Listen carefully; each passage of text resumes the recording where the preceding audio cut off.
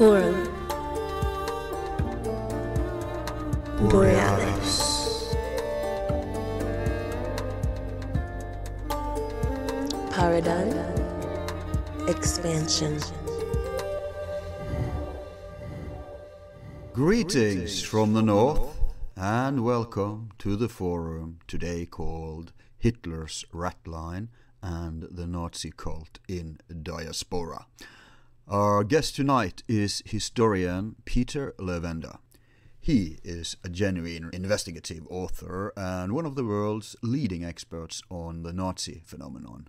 In the course of his more than 25 years of field research, Levenda has journeyed to more than 40 countries, gaining access to temples, prisons, military installations, and government documents, interviewed historic persons, obtaining primary sources, and making new discoveries.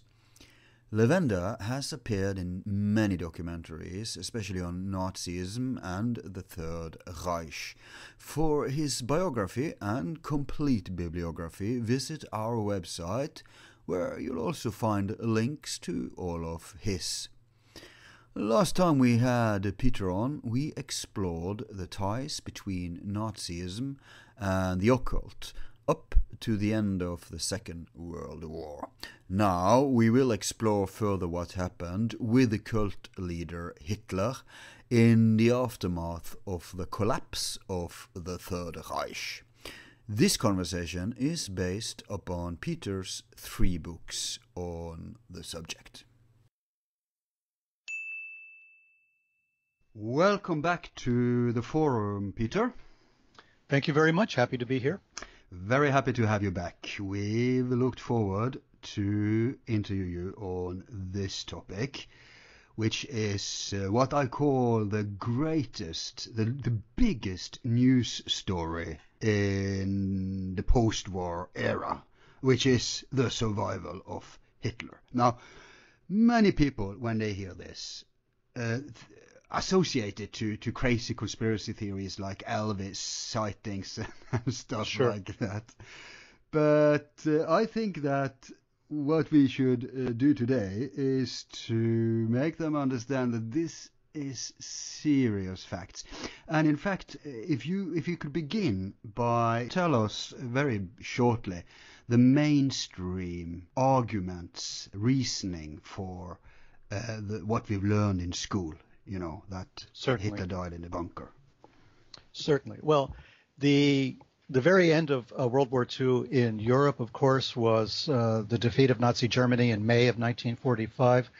Word had already gone out by the May 2nd or May 3rd that Hitler had committed suicide and died in the bunker, the Berlin bunker at the Reichschancellery on April 30th, 1945. And this is the story that I grew up with, and I never questioned it. And when people talked about, Hitler having escaped, it was exactly as you say. It was like an Elvis sighting. National Lampoon, the famous satirical magazines a few decades ago, had their famous escape issue. And the cover of that issue, which I still have, is Hitler sitting in a bamboo chair holding a drink with an umbrella in it. So this was the kind of idea that was around, and we all laughed at this concept. But the mainstream story, as we were given it, as I grew up with it, Hitler died in the bunker. He killed himself. Eva Braun, he had just married his longtime girlfriend or mistress, whatever you want to call it, Eva Braun, and she died as well. The Goebbels family, the entire family of Goebbels, died through murder and suicide, including their dog. Everyone was killed. Gasoline was poured on the bodies. The bodies were cremated. End of story. The Soviets came in. They found the bodies. They confirmed this story. That's the mainstream story. And as I learned much, much later on in my life, after decades of having believed the Hitler suicide story, I came to understand that the story that we know today of Hitler's suicide in the bunker was created on command by MI6, British intelligence, had hired Hugh Trevor Roper an historian who at that point held a commission in British intelligence. He was a major in the British intelligence apparatus. And they said to him, you have 3 months time in which to develop a story that Hitler committed suicide. You have 3 months to prove this. You can have access to our prisoners of war, the Nazis we have in internment. You probably won't have access to the ones the Soviets have, and you won't have access to the ones the Americans have. And we know you don't speak German, but anyway, you have 3 months in which to come up with the story and to prove to the world Hitler committed suicide in the bunker. We're calling this Operation Nursery, and you have this 3-month window to do this. So Trevor Roper went out and did his 3 months and wrote a book which became famous, about the last days of Hitler, and had a presentation to the world press showing the results of his research that proved, beyond a shadow of a doubt, that Hitler died in the bunker, committed suicide. Now, his sources for this did not include any forensic evidence at all, because there wasn't any. All he had access to was eyewitness testimony, and the only eyewitnesses he had were members of the SS. Those prisoners that he had in British prison camps. So he listened to all of these various stories of the suicide of Hitler. Some of them said he shot himself. Others said he took cyanide. One famous report has Adolf Hitler on a couch with Eva Braun resting against his shoulder, both of them dead, having taken cyanide. All of these stories, he sort of made a collage of them and then came out with his general story of the suicide of Adolf Hitler. That was accepted by almost no one at the time, but at least it was the official word, the official explanation. Yes. Yeah, so he basically got access to people who had motivation to say that, or maybe they were drilled even, to say that Hitler did commit suicide, and they even didn't have their story straight. But what about those who would not say that? Did he have access to them and then he just cherry-picked, or how did this work? Oh, he cherry-picked, even in his own writings. I mean, it's obvious that he was cherry-picking those that he considered credible against those he considered not credible. How you can measure credibility when the only eyewitnesses you have are members of Hitler's inner circle. Yeah. I mean, what possible reason would they have to lie to you, right? I mean, so we're talking about SS people. We're talking about some of the secretaries who were there, all people who were part of Hitler's entourage at the very end. And they're all saying, oh, yes, Hitler's dead, Hitler's dead. When pressed for details, the details come out differently. And that right away should have been a red flag to anyone. It might have been a red flag to Trevor Roper, but remember, he was under orders to produce a story that Hitler was dead and committed suicide. So that was his mission. He accomplished it, and the world moved on. Except that the world did not move on. Stalin kept insisting that the Allies had Hitler alive, that they were hiding him somewhere to be used against Russia at some later date. J. Edgar Hoover of the FBI was very suspicious about the stories of Hitler's suicide, and we know famously, I mean, I've had access, and other authors have had access to the files, the FBI files on Hitler, which tell a completely different story. There was even, as I mentioned in one of my books, actually in the Hitler Legacy, I think, that the Allies were so convinced that Hitler had escaped that after the defeat of Japan in World War II in 1945, which remember was months after the end of the war in Europe, in August and September of 1945, the United States sent troops into occupied Japan looking for Hitler, because they had intelligence that said that Hitler had escaped to someplace outside of Tokyo, and they actually sent troops looking for him there long after Trevor Roper had made his pitch that Hitler had died in the bunker. So obviously, we were not taking that story for granted. We took it with a grain of salt. Eisenhower was a bit suspicious about the story. Stalin, of course, was very suspicious. The British seemed to be totally confident with the fact that Hitler died in the bunker because they had paid for that story anyway. It was their mission. but the rest of the world considered it doubtful. And there were Hitler sightings in Latin America that went on for a decade or more after the end of World War II. It was always being reported in the press. This was something that went on and on forever and ever. And we could say it's like the Elvis sightings, except the Elvis sightings would have been relegated to the tabloid newspapers, to those that published anything. Whereas the Hitler sightings were being published in responsible, respectable mainstream sources as possibly, having something, having an element of truth in them. So this is the environment in which I grew up, and I just assumed that the story of Hitler's suicide was true. I especially thought it was true because of the date. It was April 30th, 1945, and that was a very famous pagan holiday in Germany, Walpurgisnacht. It was, it was like Halloween. This was like a pagan holiday, Hitler being, and Himmler and his entourage being famously involved with paganism and esotericism. I thought the date was picked specifically for that. And I wrote about that in Unholy Alliance. I took it for granted in my first book that Hitler committed suicide on that day. It wasn't until decades later that I came across another story and decided, well, maybe, the consensus reality is not true. Maybe I have to look a little deeper. Yeah, so you changed attitude between those two books. Yes, absolutely. I was one of everyone who, thought that Hitler's escape was a tinfoil hat kind of story, that it was a mythology. But it wasn't until about 2009 that I, and a lot of other people, as it turned out, suddenly became aware that there was no forensic evidence to show that Hitler had died in the bunker. There was no forensic evidence to show that Hitler had died at all. No, we will get to that. But you're right, an avalanche of Hitler escape books came around the same time. Yeah. And also our friend Mr. Farrell had his own book out then around that, I think, Nazi International. But you mentioned that sightings in Japan. I mean, if he went instead of Tokyo to Nagasaki or Hiroshima, problem solved. Oh, convenient that would have been, yes. Yeah. But, and also you're mentioning your books. We can just do that now too. There is 3 essential books here from Levenda, people, that you ought to get. Now there is this one that we had a main focus on our last program, which is Unholy Alliance, history of Nazi involvement with the occult. So that's a rather old book, isn't it? When did that come out? The very first time it came out was in 1994, and that was as a small rack-size Avon paperback, which went in and out of print rather rapidly.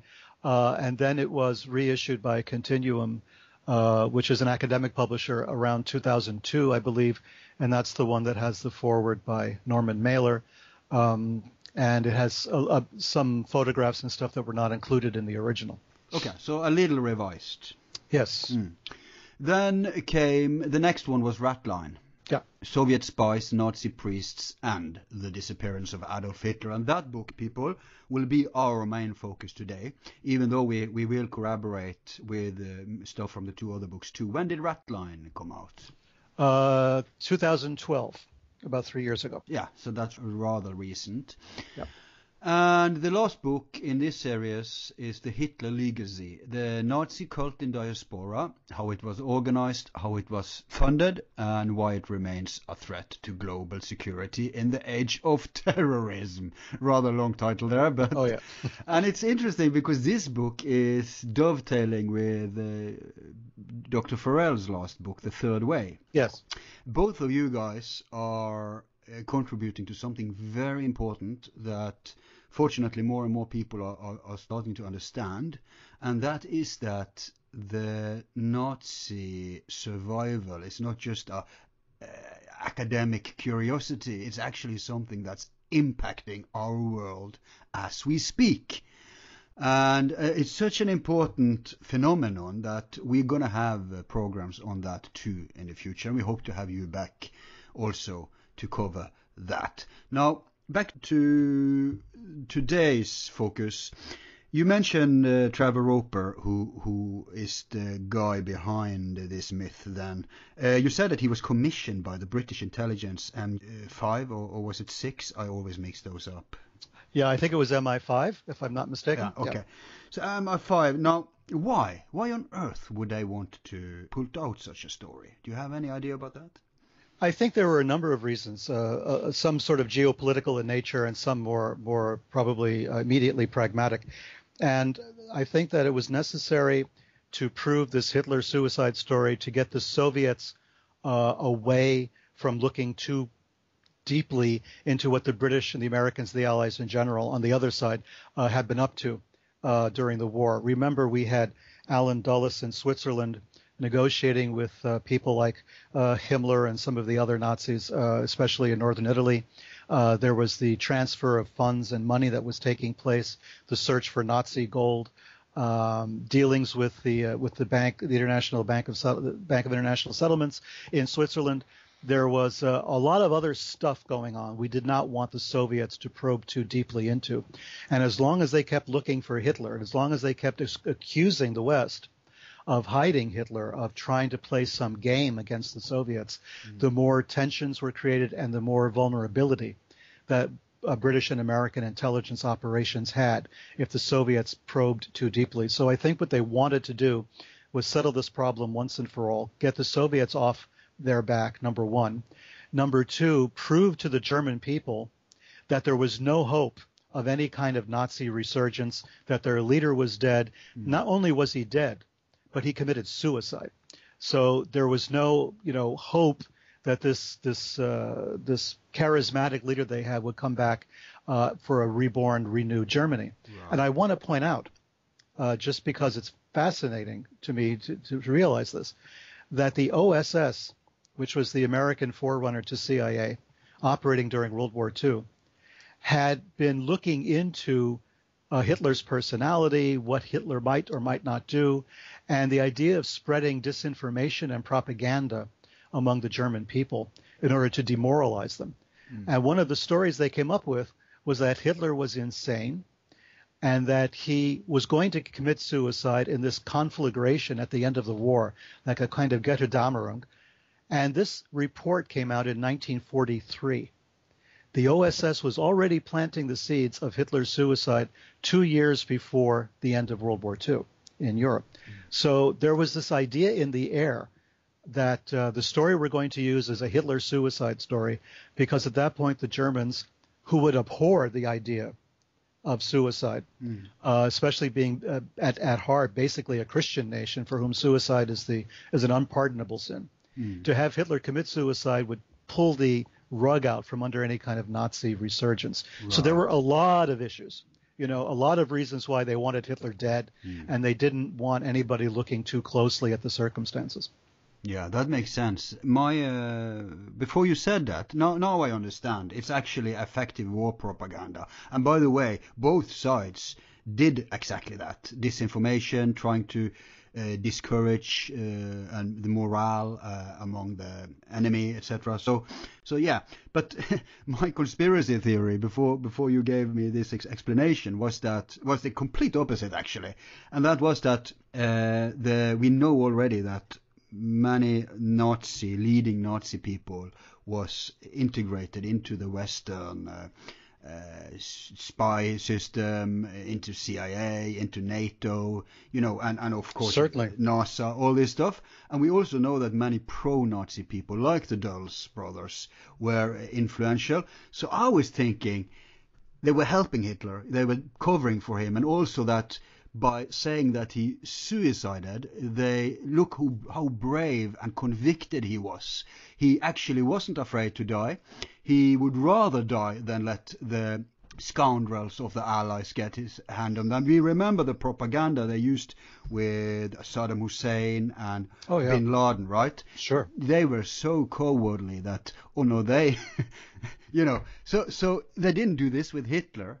And so that was what I thought. But you're very right. The opposite can also work, namely that, we are a Christian nation. Suicide is sin. He took the easy way out. He left the German people behind. He abandoned them. Yes. Mm-hmm. Yes, exactly. So yeah, I see the logic in that. It could work. It could work both ways, depending upon your demographic, depending upon who you're talking to. Yeah. I mean, it was the perfect solution.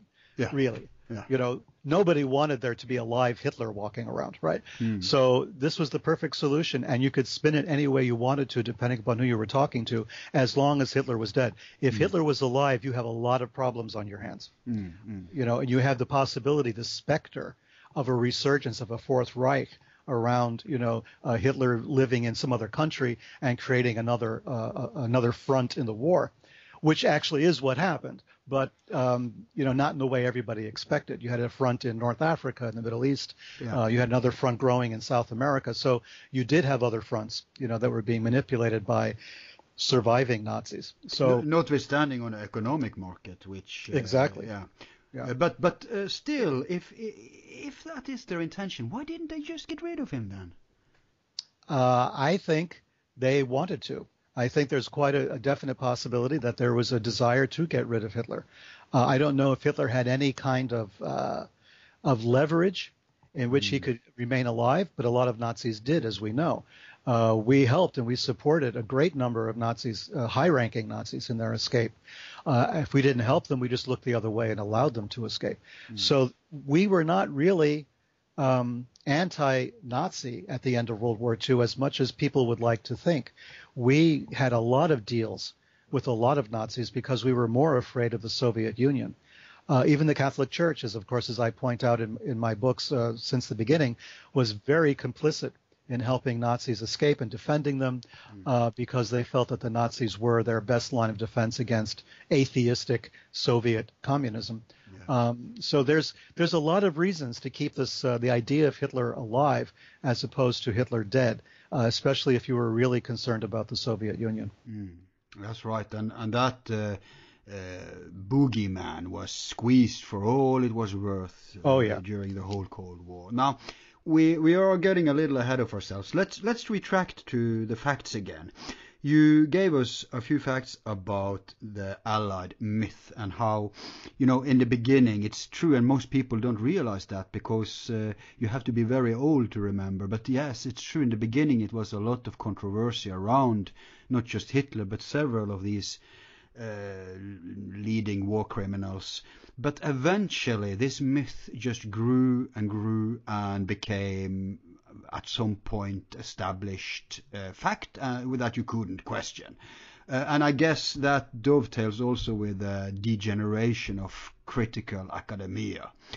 But if we look at the hard cold facts, and let's not dwell too long on this because we have others who will corroborate this, but what are the stone cold facts, the scientific circumstances around what we know about Hitler's fate? Well, the stone cold facts are facts that actually contradict the myth. It's interesting you use the word myth because that was the KGB's name for their operation. It was called Operation Myth, just quite bluntly. And what this was the digging up of bodies at the Reichschancellery, which they claimed initially was that of Hitler and the rest of the entourage. The Goebbels family, I think, is beyond doubt. They did find the Goebbels family completely. Goebbels and his wife and their 6 children and their dog, all of these bodies were discovered in the Reichschancellery. What they had a problem with was the Hitler and Eva Braun corpses. They first showed a corpse, which they claimed was Hitler. It's a very famous photograph of Soviet troops standing around this particular body. Unfortunately, it turned out that body was not Hitler's at all, but one of Hitler's doubles, which immediately raises a concern. There were at least 2 known doubles of Adolf Hitler. One was found alive, and one, of course, was dead in Berlin. Well, what does that imply, right? If you have 2 doubles that you know of, there could be a dozen doubles. Who knows who committed? Actually, according to Gerard Williams of Grey Wolf, he says there's 6 doubles, and that one of them were used late at the war. I think the most famous last sighting of Hitler when he gave out medals or something. Yes. So this was an established tradition. Stalin and Hitler had doubles. Sure, which means that Hitler could have disappeared long before April 1945. He could have been gone forever. I mean, he could have been gone, since 1944 when his own generals tried to kill him in that famous Operation Valkyrie. So we know that Hitler trusted no one after July of 44. And we also know the war was winding down, going against the Third Reich in a very strong way. So it's extremely possible that Hitler had decided to escape long before April 45.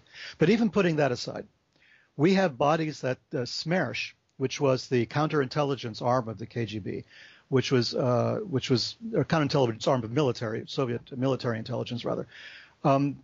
They were the first ones at the Reich's chancellery.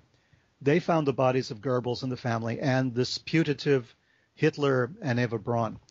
They dug up these bodies, which were very poorly cremated. They were only partially burned. Dug up the bodies, put them in a truck, and then began an odyssey of carrying these bodies around Germany, digging graves for them, putting them in the earth, coming back a little later, digging them up again, putting them back in the truck, and then driving from town to town throughout what became East Germany until they reached Magdeburg, and they buried these bodies once and for all in what became the parking lot of a KGB station in Magdeburg. What was that all about? Digging the bodies up, planting them again, digging them up, planting them again, going around. And this is in the Soviets' own testimony. This is the Soviets' own intelligence reports. There's no explanation for why they did this. It's really, really very strange. So now we fast forward to 2009. And a gentleman that I've known for a number of years called Nick Bellantoni. He's a forensic archaeologist for the state of Connecticut. We had communicated on a completely different case some years ago, which involved vampire burials in Connecticut, believe it or not. And he was investigating the bodies that were found there of people who in the 19th century believed that certain people had been vampires, and therefore they were buried in very strange ways to make sure they wouldn't come out of their graves. So Nick and I had discussed this a number of times back in the day, in the 1990s.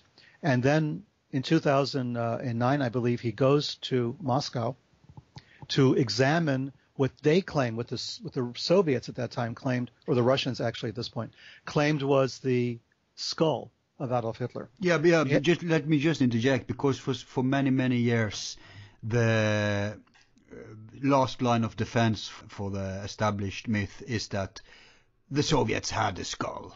Yes. And they had established that this was Hitler's skull. Yeah. But then came, was it History Channel or someone who published this? Is this guy you're talking about now connected to that? Exactly. He was part of that famous show. He was the scientist they sent to look at the skull. Right.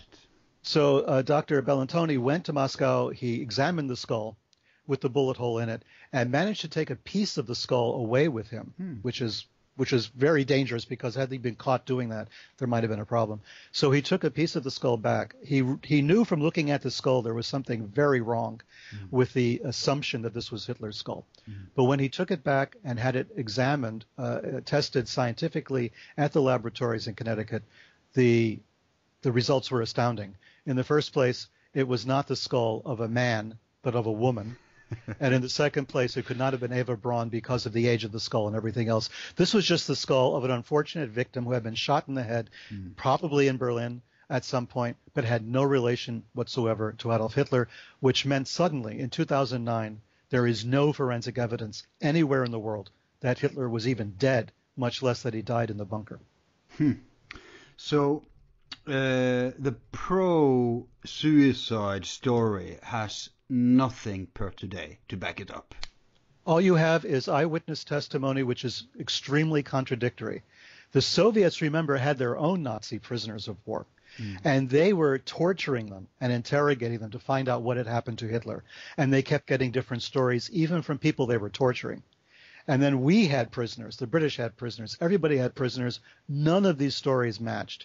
When the Soviets finally released some of their Nazi prisoners, they went out to give their story, what happened to Hitler, until they were told, wait a minute, the story you're giving doesn't match the stories that everybody else is telling. So you better change your story to fit the accepted reality, accepted story, which they did then. I mean, it's a mess. It's a mess of eyewitness testimony, no forensic data at all.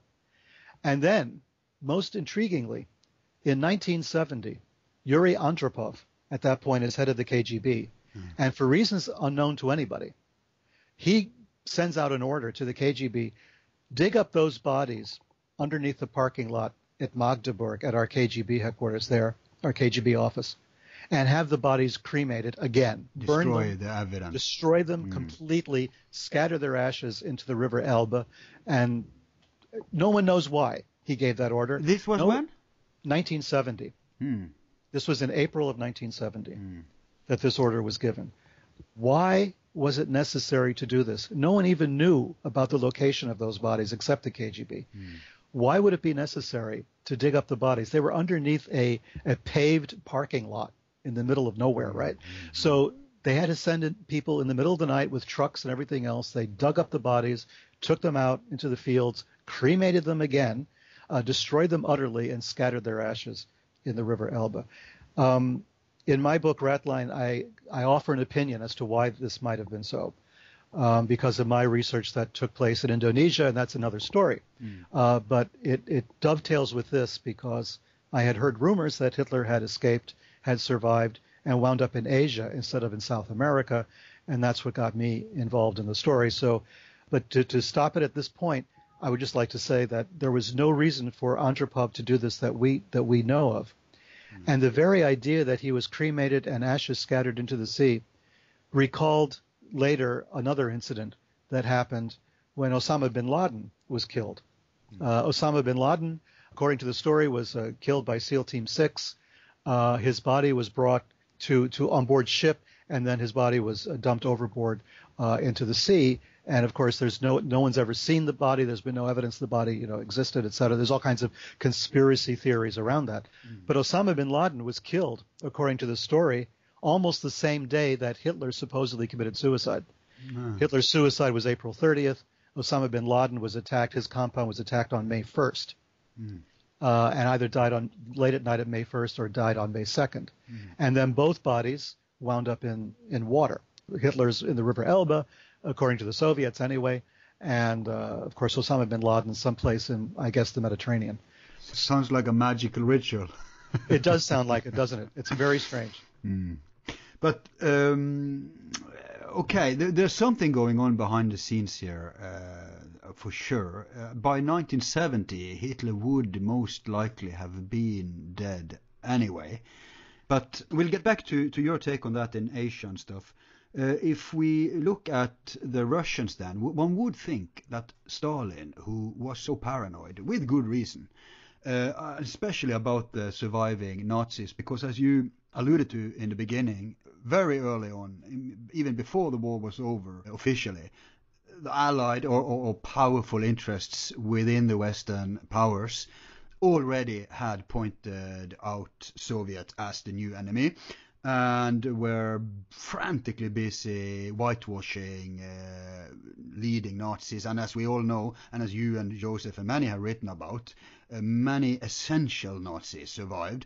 They had some of these more crazy people, the more passionate people, the symbolic people, they were tried in the Nuremberg courts.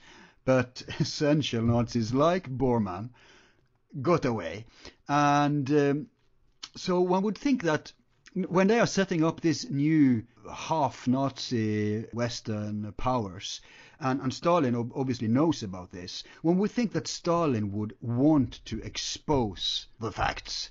And so isn't it so? And I can appreciate the problems for the people working for Stalin, because, you very little you could do before you were taken out and shot, right? Yes, exactly.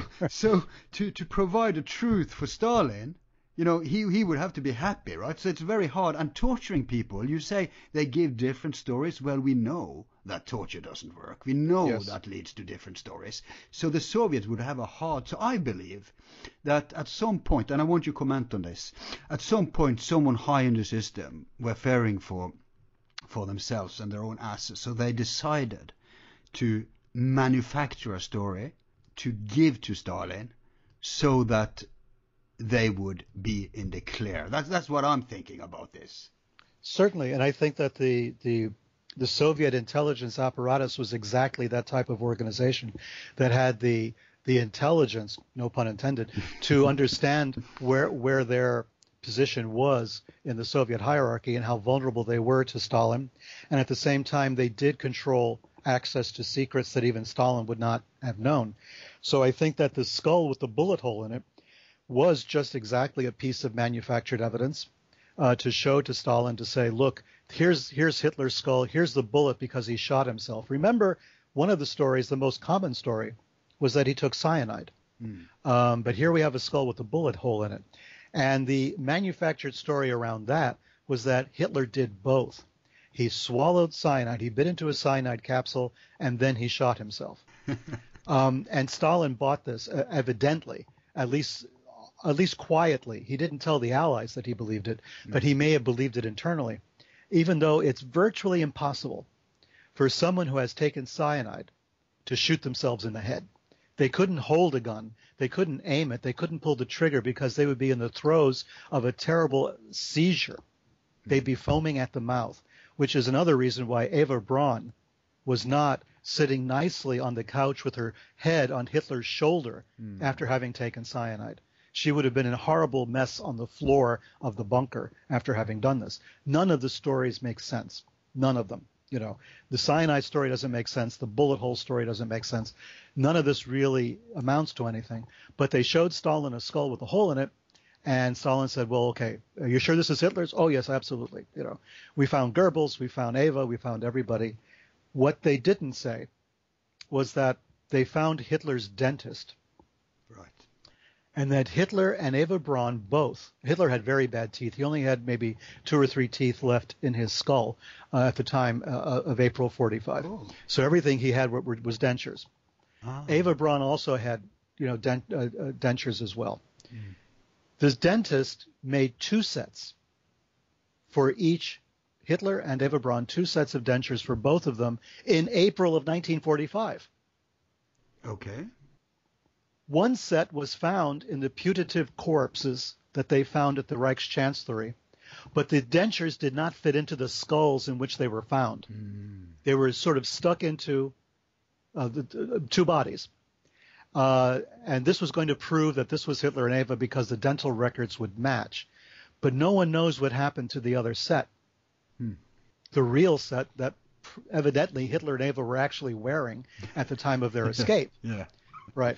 So there's 2 sets of dentures. I mean, this is like an old insurance scam. You know, you throw a couple of bodies in a car with your dental records and push it off a cliff, and you know you get your insurance money. This rather is amateurish, actually. Rather, yes, exactly. Yeah. Even for that time, because the skulls and the dentures didn't fit. A further problem is the dentist who was identified as having done all this was not actually the dentist. It was a dental technician. And the dental technician drew the dentures from memory for the Soviets, for Smersh. How is that possible? Exactly. Oh, so right. In other words, there's faked dental records, faked dentures that don't fit the corpses in which they were found. 2 sets of dentures. Those records exist, that 2 sets of dentures each were made in April of 45 as the Soviets were at the border, right? As they were coming into Berlin, as the whole Reich was in danger of falling apart. Hitler and Eva decide they need a pair of dentures, not only 1 pair each, but 2. What is that all about, right? They're obviously expecting to survive the war. Yeah. And I guess they found a better dentist down in Argentina. Yeah, eventually. yes. Yeah, I hope so, yeah. But, okay, so, but what do we have on the other side of facts? I mean, you have mentioned a lot already, but let's just go quickly through it. What do we have to substantiate that he did survive? I'm not sure, by the way, if you just saw the news now that they found this tunnel under the bunker, which they think that he escaped in. It's rather new story. I haven't heard. Nope. This is just interesting. Okay. Yeah, I'll send it to you. So it's more or less coincidental. It's connected to the German subway, and it was just a thin fake wall that was very easy to and I do think that Jared Williams talked about this already a few years ago, but now they found it actually. But let alone that, what else do we have if we just collect on the other side of the argument what we have to that indicates that a survival is highly likely here?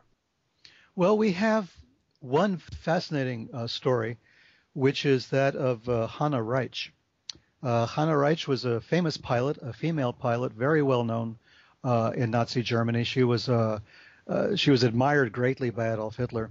And one of the stories was that Hitler could not possibly have escaped by plane because Berlin was encircled. The Soviets were, blasting everything out of the sky. But Hannah Reich actually flew into Berlin just days before Hitler's supposed suicide and tried to convince Hitler to go out with her, that she could fly them out of Berlin. Now, according to the story, Hitler refused for whatever reason. But Hannah Reich's interrogation by the Allies is extremely interesting. She was picked up near the area of Salzburg in Austria, which was going to be the site of the last holdout, the last national redoubt, as they called it, a kind of an underground fortress where the Third Reich would make its last stand. Mm-hmm. Hannah Reich was captured there. So many high-ranking Nazis were captured there. Everybody was gathering there for this final stand. And when Hannah Reich was captured, she was interrogated, and they asked her specifically about this idea that Hitler could have escaped to this underground headquarters in Austria.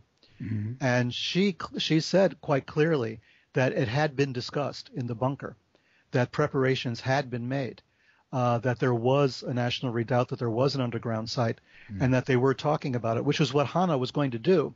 She was going to fly him out and take him to Salzburg, and they were going to go into the national redoubt. That was one of the stories that she talked about. Huh. But she did fly into Berlin, and then she flew out, and then wound up in Austria. So her specific story shows beyond a shadow of a doubt that it was possible to fly out of Berlin, even as the Soviets were encircling the city. So there's a lot of evidence that leads to the fact that he could have gotten out just for that reason alone, plus his high-ranking, like people like Ernst Kaltenbrunner, who was running the SS under Himmler at that time. He was at the National Redoubt. He was near Salzburg when he was arrested. A very obvious figure. I mean, he's not somebody who could have disguised himself well. He was way over 6 feet, had a dueling scar on his chin and the whole thing, but he was trying to pretend that he was a German doctor. And he had German doctor's papers and even a medical bag with him when they arrested him in the Alt-Aussee, and he was on his way to also to the National Redoubt. So they were picking these people up. Skorzeny was down there. Otto Skorzeny was arrested in the same general area as Hannah Reich. There were all these individuals congregating there to make their last stand for the Reich. And there was this idea that Hitler had escaped. Skorzeny insisted that there's no way Hitler committed suicide, that Hitler had escaped. He told that to his interrogators. A lot of captured Germans refused to believe the story that there was any kind of a suicide. They believed that Hitler had escaped, and this was giving the Soviets a lot of nightmares and ulcers when they kept hearing the story of the escape of Hitler, because they're now looking at the Allies. General Patton very famously demanded of his president, of Truman at that time, that he be allowed to take his troops and the captured German troops that he had in camps and take them and invade Moscow. Patton was saying we were pointing our guns in the wrong direction. General Patton wanted to invade Russia immediately. So the Soviets knew that they were under attack from all different quarters. They had just lost 20 million people during World War II. It's doubtful they could have withstood a major Allied assault. Even if they had, it would have cost them dearly. So this idea that Hitler might still be alive was a very emotional one for the Russian people. Yeah, didn't Stalin complain about this until his death, that he was convinced that Hitler got away? Yes, he did. And he wasn't the only one. Marshal Zhukov, the very famous Soviet general, also was demanding to know the truth about Hitler's escape. But yes, Stalin believed that there had been an escape. Now, whether he was doing that because it was useful propaganda, or whether he was doing that because he actually believed it, we don't know. But remember, Smersh was telling him that Hitler had died in the bunker. We have the bodies. It's a no-brainer. We know this. And the British were telling him that. Stalin, however... Yeah, but he didn't trust the British. No, of course, he didn't trust the British at all. And it's doubtful whether he trusted his own people. So, as we know, he had so many of them killed over the decades. So, but what could he do when even his own people eventually said, no, it's over? He could, he couldn't kill the whole KGB. That's it. But he continued to complain about it, didn't he? He did. He was never convinced. His own KGB, it was impossible for them to convince him that Hitler was dead. And why then would Andropov, years later, give this order, 25 years after the end of the war, to dig up the bodies and destroy them? And I mean, I could understand it if he was working under Stalin, but at that point, Stalin was dead.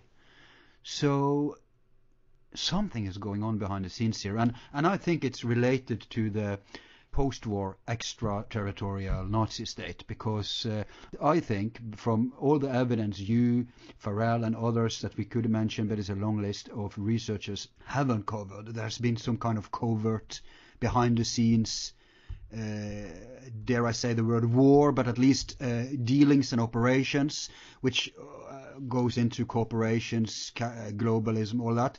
And at some point I think all intelligence services in the world knew what was going on and who the players was. And I think, and this is just, I'm taking it out of my ass, but based on these things that are out there now, that for whatever reason it was related to some of the behind-the-scenes shenanigans. Because you don't just do such an operation for nothing, for no reason, from out of nowhere. No, of course not. I mean, something this major, something this dramatic had to have been agreed upon by people who are the people who control these things, the people in power. This was not something that was done by some low-level functionary somewhere who says, let's see if we can get Hitler out of the country. This had to be done, at the highest levels. There's no way that Hitler could have escaped otherwise. There had to be some kind of collusion. Remember, there was enough of an escape route, and I write about it in Ratline, of course, and others have as well. There was enough of an escape route that we were pushing a lot of people out through the monastery route, through northern Italy, into Spain, Portugal, and beyond. There were even escape routes in Scandinavia, in Amsterdam, and in Denmark. There were ways for people to get out. There was actually a cabal of Catholic priests in Amsterdam that were running a little operation of their own to get Nazis out of that part of Europe. So we have a monastery route connection. We have the church connection. They were very vested in making sure the Nazis would escape to fight another day. They saw that communism was spreading around the world, and having Nazis scattered around the world themselves was a very useful thing to have. So there was a lot of reasons, number one, to help all Nazis escape, especially those who had proven themselves, which means the SS, which was declared a criminal organization. So they had reasons to escape, but also because they were SS, they had proven their loyalty to the Reich and to the ideals of the Third Reich, to the ideals of the Nazi Party. So they had to let these guys escape. Hitler would have been one of many people they were trying to rescue, but at the same time, Hitler would have been the most valuable. He would have been the person that was the figurehead. If Hitler walked into a room in 1950, a room full of Nazis, of former SS, and told them what they had to do, I don't think anybody would have.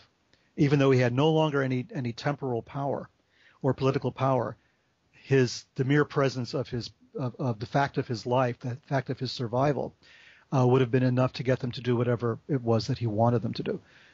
So I think this was a very valuable thing to have. An escaped Hitler was a sword that cut both ways. It is a double-edged sword.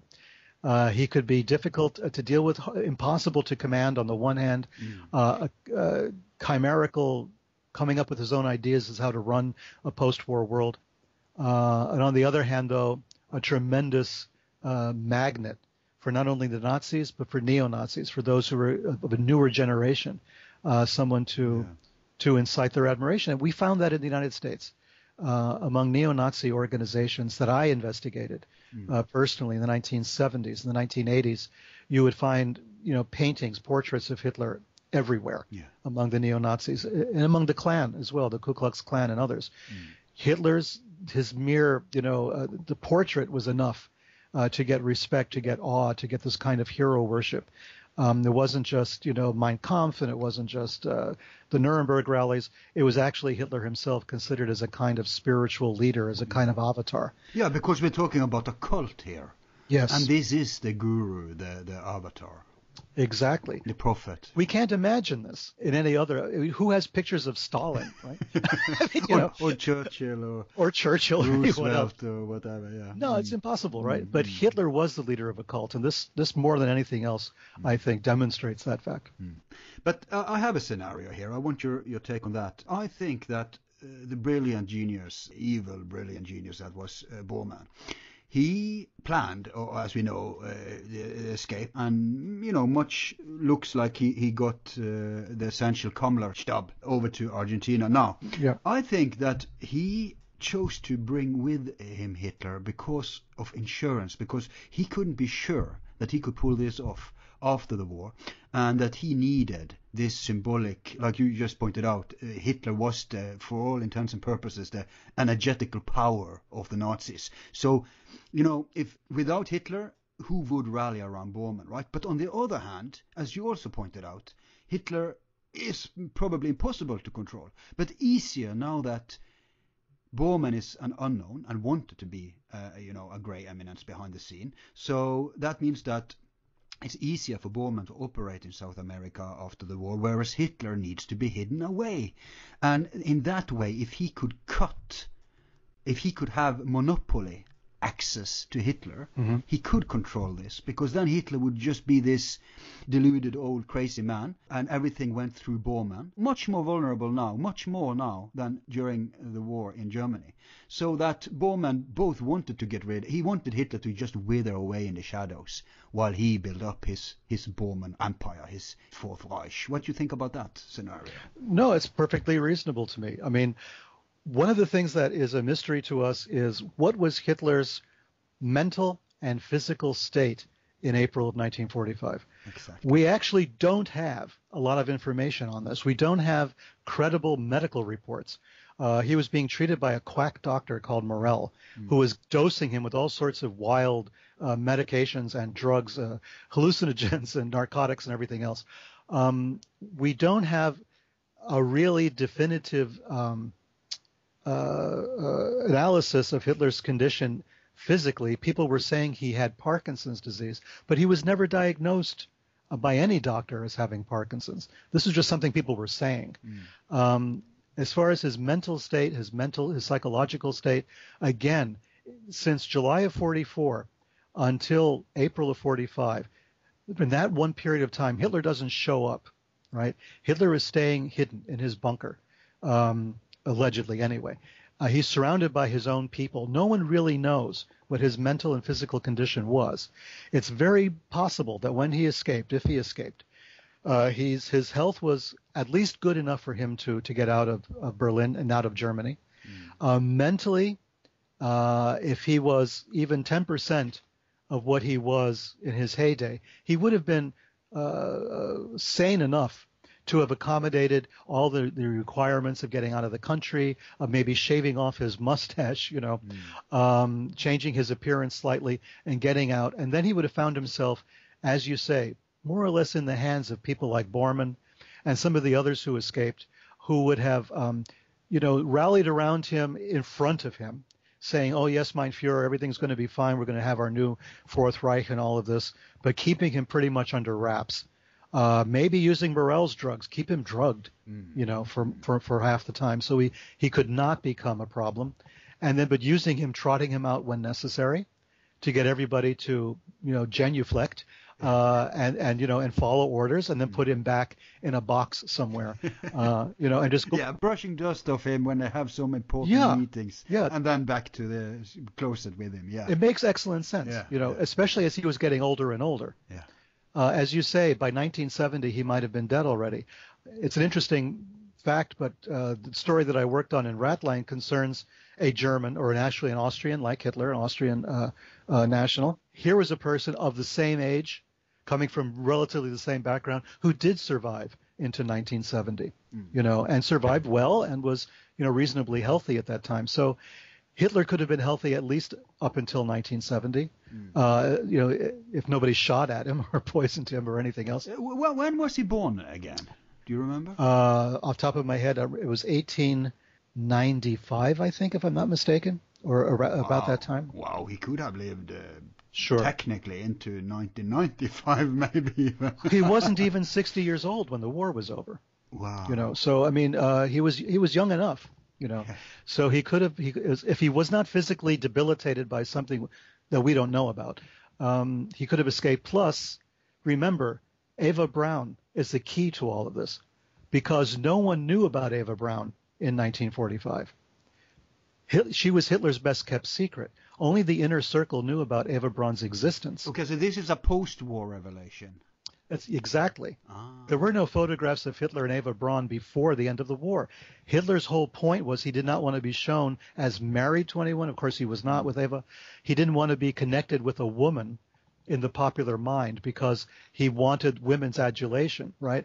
If they thought he was single, that they still had a chance with the Führer, that he would be more popular. This is a very well thought out campaign. Yeah, I mean, it's still an established psychology in some countries in the East, in Asia. I just read about someone who lost her or his contract as a musician, a pop star, because it was revealed that he or she had a partner, a boyfriend, a girlfriend. So this is mass psychology. This is Goebbels' understanding of the masses. Well, to create a hero, a godlike person, you need to keep him pure. You need to let people project anything. I mean, the same happened to Jesus. Most likely he was married to Mary Magdalene. We can't have that. Right. What about all the poor nuns? Yeah, right. And homosexual priests. Oh my goodness, it all falls apart, doesn't it?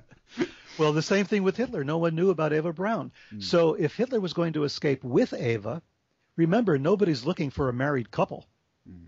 Right? And Eva was younger than Hitler. She was this tall blonde. I guess she was considered attractive in those days. So here's this a tall blonde woman with this little guy, who had shaved off his mustache, most likely, because that was the most obvious thing about Hitler. And, if he was sick, my scenario is he's in a wheelchair being pushed by a nurse who's Eva Braun, right? No one's looking for Eva Braun. They're looking for Hitler. They should have been looking for Eva, because Eva would have been the key, I think, to finding Hitler. But how hard do you think they wanted to find him? Because, in 45, 46, I guess the Allied powers were still intact. But I think, and especially as I've had program with Joseph about this, that at some point the power balance changed, that there is a war behind the scenes because the Nazi network survives, and it's heavily integrated, especially in the American system. Now, at some point, you could question who's in charge. I mean, CIA is stenching of Nazi influence, fascism, not just because of Alan Dulles and all that, but just how it all develops. So at some point, I feel that maybe the incentive to reveal that this Nazi international still exists, that incentive is gone, and that maybe they are protected by their very own Western powers. Well, as I discussed, and as other historians have discussed in sort of obscure texts, by 1946, everything had already changed. The Counterintelligence Corps, the CIC, which was the Army Counterintelligence Organization in Salzburg, Austria, which was the American zone at that time. These were the people who were in charge of hunting Nazis and bringing them to justice. By late 1946, the word had come down: stop looking for Nazis to prosecute, start looking for Nazis to hire. Wow. I mean, this was only a year after the end of the war, maybe 18 months after May of 45, the war in Europe, where suddenly the CIC gets the word: we're looking for Nazis to use against the Soviets, against their satellite countries and all the rest of it. Find out, who we can use. I mean, the Gehlen organization was already being, groomed to run CIA's. CIA wasn't founded even until 1947, but the Gehlen people were already being groomed to use as espionage and saboteurs against the Soviet Union. By 1946, and then again in 1947 at the latest, suddenly you have the American CIC involved with people like Klaus Barbie, not to arrest them, not to send them to jail, but to use them as spies against the Soviets. And then eventually, as we know, and it's very well documented, we enabled Barbie to escape. We gave him the documents. We did what we could to help get Barbie out of Europe in the 1950s when he was no longer that valuable. And he winds up in Bolivia, having gone through the monastery route, which was centered in Salzburg. It's very important to remember that Salzburg was the heart of this in the late 1940s. Salzburg was the major node on the Ratline, on the escaping Nazis. It was being run by a priest, a Croatian priest called Krunoslav Dragonovic. He was helping first his Croatian Nazis to escape, and then later, using that same network, helping everybody else to escape. And he became a CIA asset. By the 1960s, this guy, who was a Nazi, who was an avowed Nazi, who was helping people like Barbie, Mengele, Franz Stangl, Erich Priebke, Walter Rauff, all these guys to escape, was actually working for CIA as well. So we know that the embeddedness, as you're talking about, the stench of the fascism and Nazism within CIA was there since really the very beginning. And NATO, right? Oh, and NATO, of course, and Interpol. I mean, all of these, and of course the banking system. I mean, the Bank of International Settlements. You know, it's heartbreaking to read what was going on in Switzerland. You know, with the Bank of International Settlements, because suddenly you had, you know, a bank that was run by Nazis being used to launder money for the Nazis, but the president was an American, Thomas Kittrick, you know, and who's reporting back to his people in the United States as late as 1944. Don't worry about the Nazis. Everything's under control. There will be no problems, you know, with the money and with the investments and everything else. He's telling American investors to keep investing in Nazi Germany through his bank.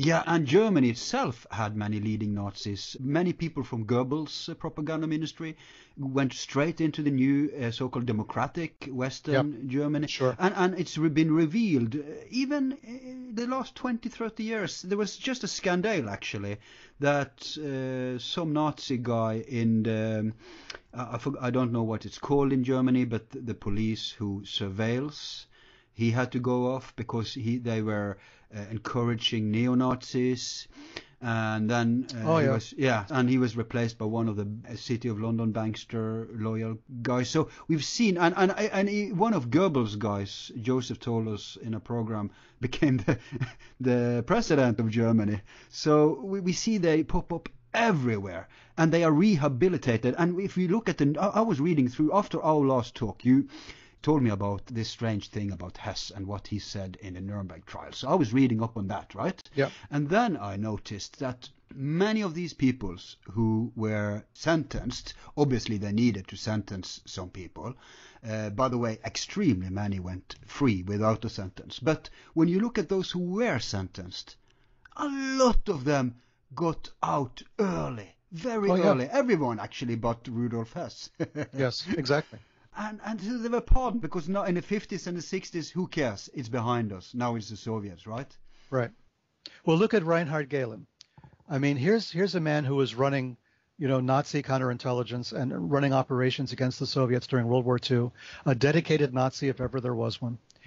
We hire him, the CIA hires him to run basically their Eastern European operations using all of his Nazi comrades. We're talking about a large organization of Nazi intelligence agents.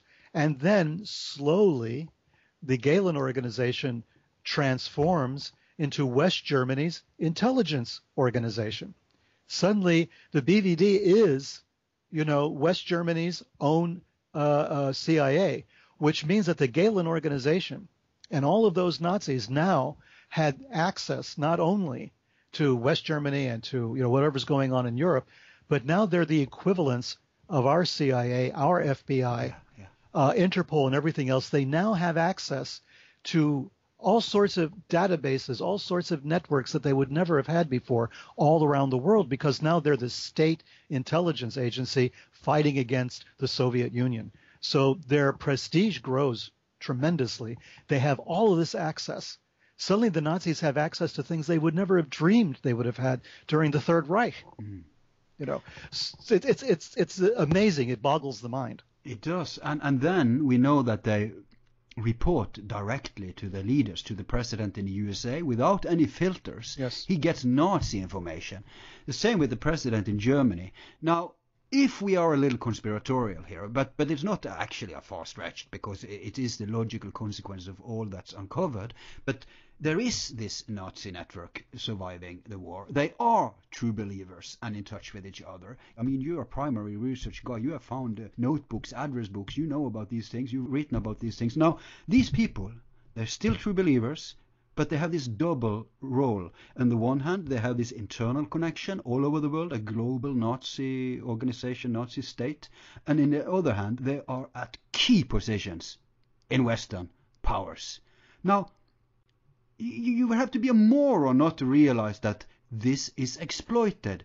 This is used.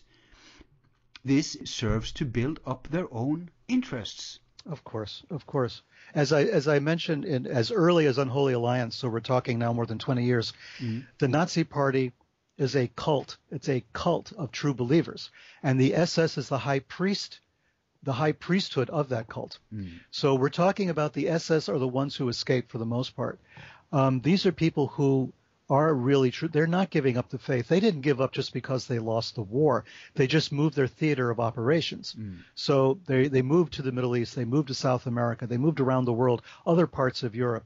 They maintained networks all over the place. The Nazis had established networks all over the world in the 1930s, as early as the 1930s, through a system called the German House, the Deutsche Haus, all over South America. There's maps showing their locations all over the world. This was how they began to export their Nazi ideology. They replaced ambassadors and consular officials in all the German embassies when Hitler came to power. So only trusted Nazi Party officials were put in charge of embassies around the world. This whole thing became an ideological network that was very, very far-reaching.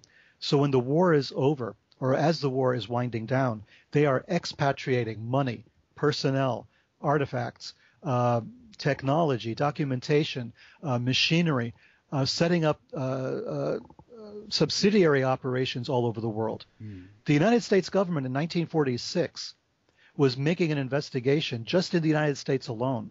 How many German companies had subsidiaries in the United States? There was more than 400. Wow. German companies set up in the U.S. in the years before the war, including companies like AEG and some of the famous companies. Siemens, Tyson, Krupp, Siemens, everybody was there. Former Nazi Party leaders in charge of these subsidiaries, and not just, of course, in the United States, but in Latin America and Asia, all over the world, Africa, the Middle East. They had already expatriated the wealth of their technology and their physical wealth, their tangible assets as well, through the Bank of International Settlements, but also through smuggling gold out, throughout the world. So put all of that together with suddenly they've come to their own in West German in the West German government. They're running now the West German government for the most part, which means they have access to all the Western governments, which means that they're able to pool their resources around the world and conduct things like manipulate. Exactly. Manipulate our. I mean, we have the World Anti-Communist League in the United States, for many years very powerful, and the Captured Nations organizations and stuff, which were designed for ethnic groups whose countries had been taken over by the Soviets. On the face of it, this is very nice. It's very benign. These are people whose countries have been taken over by the Soviets. They're getting together to raise consciousness about this on the one hand.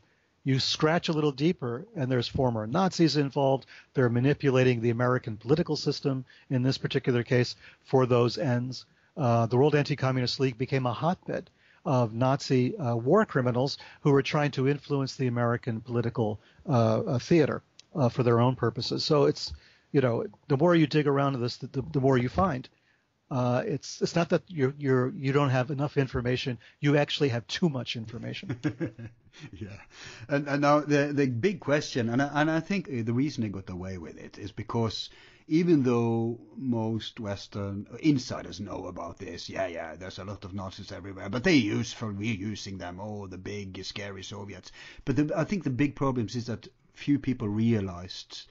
I think you had to be very high up on the insider to realize that it wasn't just a million fragmented Nazis who worked for us, but that they had a command structure intact, that there were people on the top who, probably in Argentina or at least somewhere away from the headlights, were calling the shots. So you have a fifth column, if there ever was one, within the Western system. Now, if people who listen to this accept the fact that, just consider the evidence that you and others have provided and realize, okay, so they did survive, okay, so they did survive organized, so they did continue as true believers, then they have to end with the conclusion that this has to affect the world. It's not just a curiosity that slowly disappears during the 60s and the 70s. Now, we'll not discuss that too much today because we can have our own program on that. But I want to just quickly interject and have your take on it too, that I think that because of many of these more exotic and crazy Nazis like Himmler, like Hess, these people who were visionary Nazis, so to speak, they were rid of. And the apparatchiks, the more capitalist-oriented, the more down-to-earth, cynical, calculated people that Bormann is the main example of, that they were the one who called the shots. Even Hitler, even if he survived, he didn't have a direct influence on the Nazi network. Now, the reason I'm going this way is to ask your opinion on how do you look at the, should we say, post-Nazi philosophy? Because to me it seems that some of the more, should we say, exotic and impractical notions were toned down, like the rabiate anti-Semitism, some of these racial things, that they're more like a more, should I say, more classical fascist philosophy. And especially when new generations come in, right? Because these new generations, they're not grown up on a Nazi base on the moon, they are growing up in our society, right? And they are influenced by our culture. So, and when they then enter and take over this fascist structure, I think that some of the more peculiar things around the Nazi philosophy is an anachronism at this point, but that the essential fascism survives. What's your take on that? Yes and no, and I'll tell you why. It's my response is mixed. In for the most part, yes, it became much more pragmatic.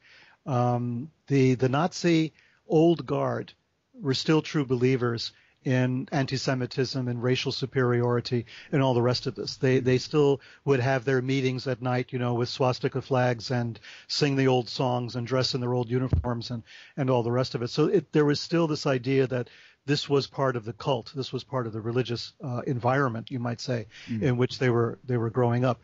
But at the same time, they were pragmatic. They're now in countries where they have to deal with the Untermenschen. They have to deal with the subhumans, if you will. Yeah, and even cooperate with them and depend on them. Exactly. But they did that, but at the same time, as they were doing this, there were still ideologues abroad in the land who were trying to come up with a more defined, a more carefully thought out ideology that would still represent their core values, but at the same time be a bit more amenable to wherever they found themselves. We have to understand that the anti-Semitism aspect of what you're calling the pure fascism, but in this case of the Nazi version, was still kind of important not because of the racial aspect necessarily, but now because of a political reason. There is the State of Israel. Now, there was no State of Israel in 1945 or during World War II.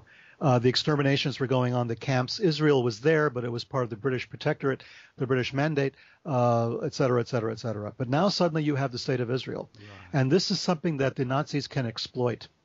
The hatred in the Middle East for this European, this foreign creature in their midst called Israel is something that the Nazis can definitely exploit, which they did. Skorzeny went to great lengths to train commandos in Egypt to go attacking Israel, to training Palestinians and all the rest of it. There was this idea that, okay, Israel is a legitimate target. So there was one front in the Nazi offensive. But then still the most important front was communism. And that they didn't have to go too far to make any kind of links with anti-Semitism or anything else. The Soviet Union was a nice, big, juicy target right there, and all of their satellites, even in Latin America, were fair game. So you had people like Klaus Barbie in Bolivia, who became the head of Bolivia's secret police for a long time. He's running guns. He's doing human trafficking in that area. They create something in Latin America called Operation Condor, which is involved in assassinations and terrorist activities in Europe as well as in South America, and even killed an ambassador, a Chilean ambassador in Washington, D.C., Orlando Letelier, on orders from the Chilean government operating through a neo-Nazi network out of Colonia Dignidad, the place that I visited in '79. So there was a network of political activism which was primarily directed against communism in general, Soviet style in particular, but there was an anti-Semitic aspect to it because of Israel. And the Nazis realized they had legitimacy in the eyes of certain fanatics and fundamentalists in the Middle East because of their support for al-Husseini, the Grand Mufti of Jerusalem, who was a rabid pro-Nazi, and all of this. There was something they could exploit and gain power and use the wars against Israel as kind of a testing ground for their own commando training, for weapons training and all the rest of it. So it was useful, and they would get support from Middle Eastern potentates, dictators and everything else, people who idolized the Nazis specifically because of their anti-Semitism and their anti-colonialism. Both of these things got put into one package for the Middle Eastern opponents of Israel. So you had a useful anti-Semitism, politically motivated anti-Semitism, as opposed to a purely racial form. They had evolved to the point where, well, we're not being anti-Semitic. After all, Arabs are Semites too, and et cetera, et cetera. You could make that argument. We're anti-Zionist. We're against Israel, and we're going to help you against Israel.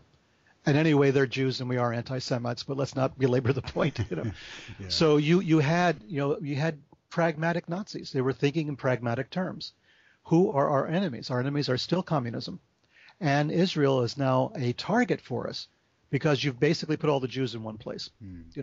So now we can use that as well because we have legitimacy. Well, two places. You still have America as a Jewish state in their eyes. Yeah. Well, yes, of course, in their eyes, yeah.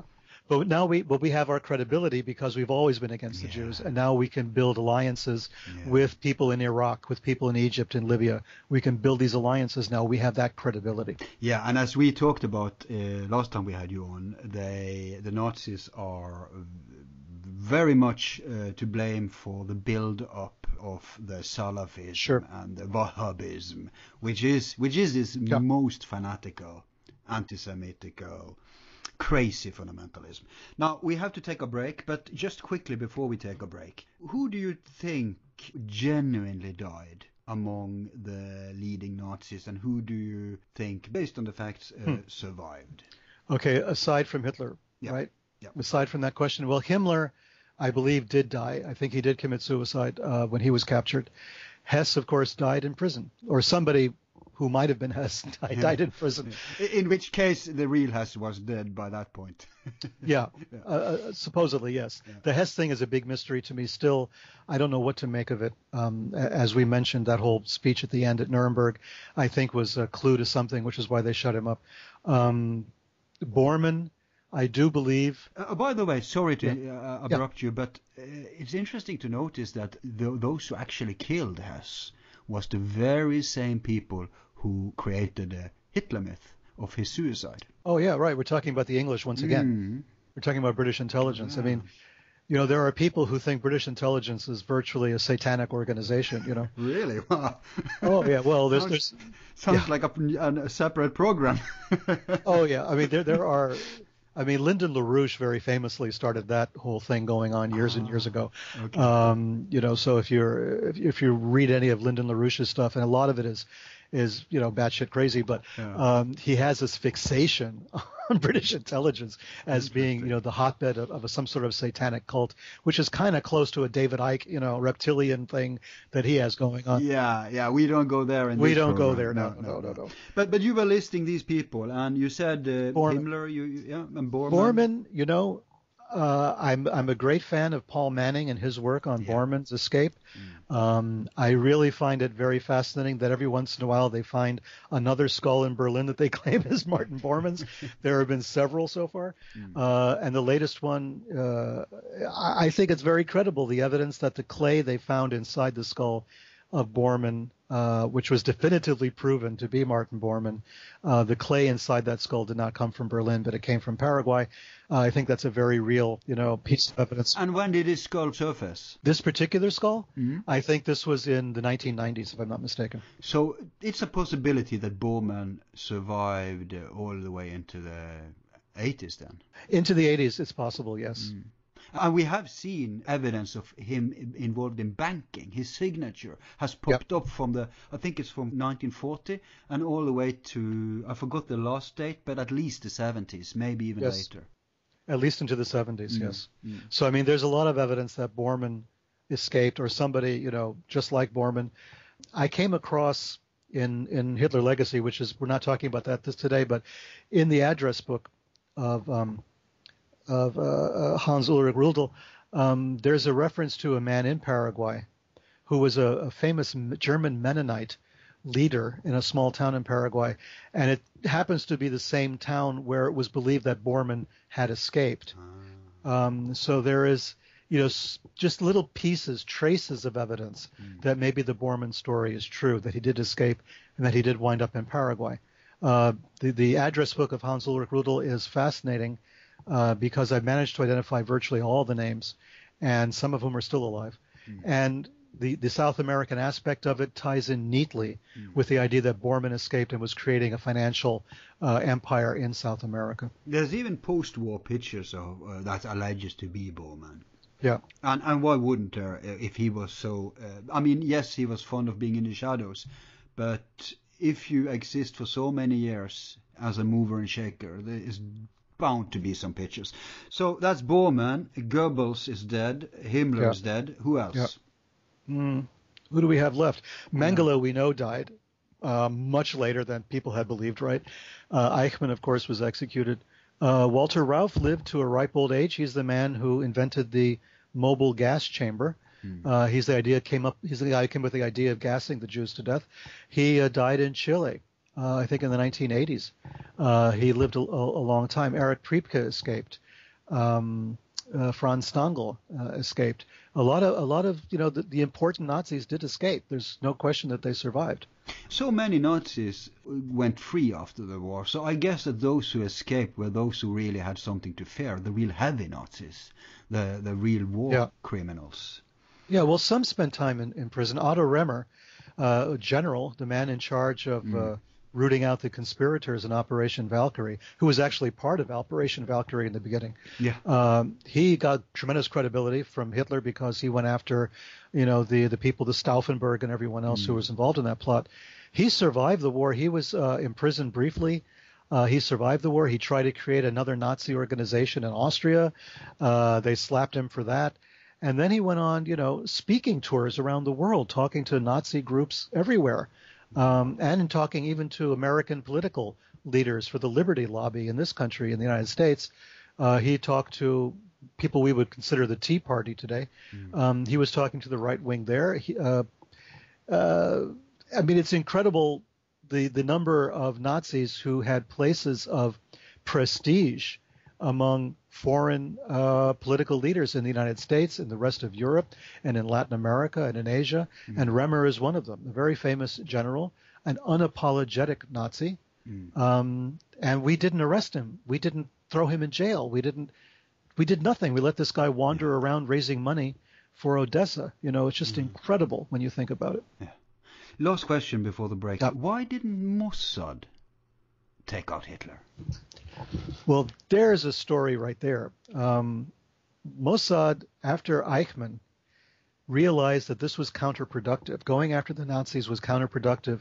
It was not helping the Israeli state build good relationships with other countries around the world.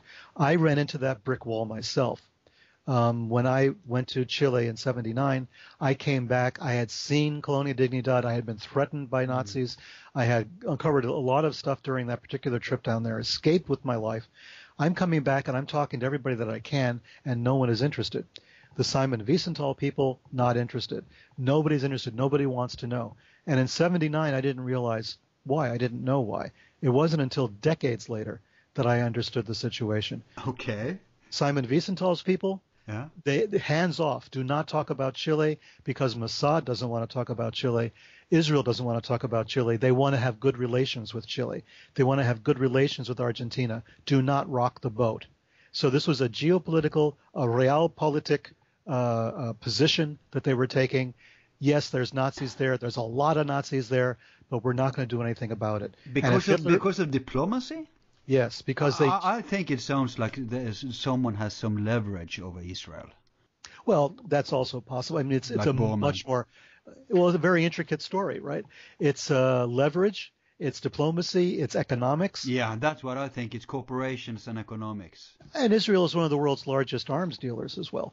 So you know, there's all sorts of reasons why somebody at the Knesset or somebody in the Israeli parliament will say to themselves, let's not rock the boat anymore. Even if Hitler was alive, I heard one Mossad agent said, we couldn't go after him because that would just ruin our chances of, you know, developing our prestige in the rest of the world. We need as many friends internationally as we can get, and that's where we stand right now. We're not going after Nazis anymore. Why are they not applying that thought pattern when it comes to dealing with the Palestinians then? I mean, they are alienating themselves on a daily basis over there. Yeah, I think from the rest of the world, I mean. I think that's just too close to home. And I think that political issue is much more immediate than going after Nazis, even though the Holocaust is a major factor in Israeli consciousness. I think the Palestinians are right there. You know, the Nazis, that was a long time ago. And let's not forget that Zionism and Nazism isn't that far apart in essence. It's very similar. Well, they're both forms of nationalism, you know, and it's a racial... Ethnically based, not nationalism. Yeah. Well, yeah, you could say that. I mean, it depends how you want to interpret it. I mean, you have to prove that you're a Jew to be a citizen of Israel. That's not so very different from having to prove you're an Aryan to have been part of the Nazi Germany, right? I mean, there's certain similarities you can look at. There's a racial thing. Israel says they're racist in that sense in reaction to the Holocaust. Since Hitler said, you guys are all Jews, you're all going to die, Israel said, fine, we're going to create a country where all the Jews can live. You know, so it was in reaction to what was happening in the world that they created their state. There's philosophy on both sides of this. And, you know, I've heard both sides try to defend themselves on this basis. But you do have a fear within the state of Israel that the Arab non-Jewish populations are growing population-wise at a much more aggressive rate than the Jewish population is within the actual borders of Israel today, not counting the West Bank, not counting, you know, all the rest of it, just looking at the formal borders of Israel. So, you know, there's going to be a problem there in 20, 30 years of the Jews being a minority in their own country. Mm-hmm. So this is pressing on their internal situation as well. So they have to make a lot of pragmatic decisions. Mm. Yeah, it makes sense. Okay, let's, even though we could continue this, we need to take this break now so we can come back and go deeper. Sure. All of our files are free and will remain free. If you like the show, you can show support by donating $1 to help with expenses. Just use the PayPal link on our website, YouTube channel, or Facebook page. Thanks.